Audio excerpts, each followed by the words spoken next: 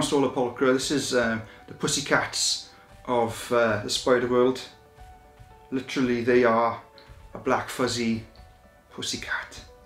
Absolutely perfect for a first time owner or keeper. Now, they can be on the expensive side of spiderlings, but they are almost bomb proof and they live a really long time.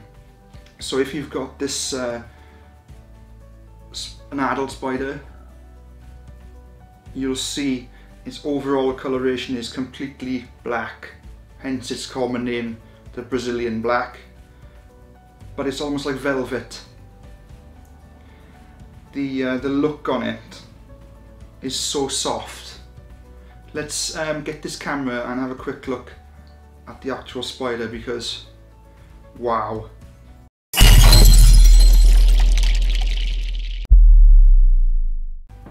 So this is adult female, and on the camera here she's looking silver from the light, but it's literally just the small hairs on her legs that are reflecting the light and making it look that silver sheen.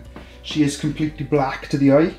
So there we go, she's a really good size. Now I'm a big lad, so I got big hands. Now she's about 5.5 inches. Diagonal leg span, we measure spiders diagonally. And she's got a fabulous gait, a fabulous stance as she walks. Look at that. And hopefully you can see that. But she is easily... Oh, look at that. I hope that came out on the camera. That was amazing. So that's a defense mechanism. She's not happy that she's out under the lights. She's flicking her hairs a little bit there. So as the common name suggests, Brazilian black, she's from Brazil, or the majority nowadays, I mean the majority, 90% of them will be captive bred. And you might see captive bred spiderlings quite often come up for sale. Now, they're very slow growers, so it will take them quite a while to get to this size. I don't really have any idea how old this one is, but I would bank on her being at least 10 years old.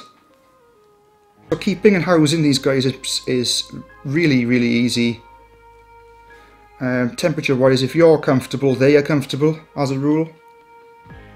Now, the adult Tarantula starter kit that you see in the left hand corner now, that's perfect for these. Make sure to give them plenty of substrate to burrow in, more than most Grammostola, or even more than most Brachypelma, because they do love to bulldoze stuff about the place.